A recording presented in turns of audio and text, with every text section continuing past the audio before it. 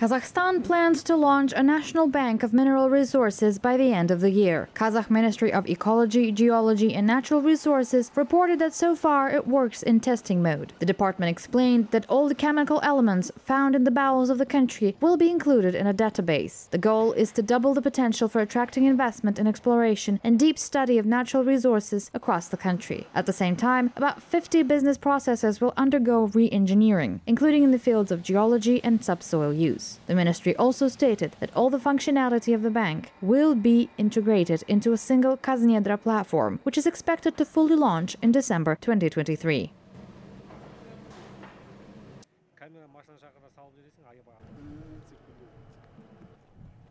Kaznedra платформасын енгізу, жер қойнауы учаскелерін іздестіру мен геологиялық ақпаратты алуды. The introduction of Kaznedra platform ensures transparency and enhanced control over the use of subsoil via digitalization of procedures, that is, from exploring deposits and obtaining geological information to the formation and report submissions of subsoil users. The Kaznedra national project will contribute to the comprehensive service support for investors by consolidating all procedures and services in a unified format for subsoil users. The creation of the Kaznedra platform will provide access to information in the field of subsoil use for individuals and legal entities, as well as for business representatives, and automation of public services provided in this sphere. Ақпаратқа қол жеткізу және осы салада көрсетілген мемлекеттік қызметтерді автоматтандыру болып табылады.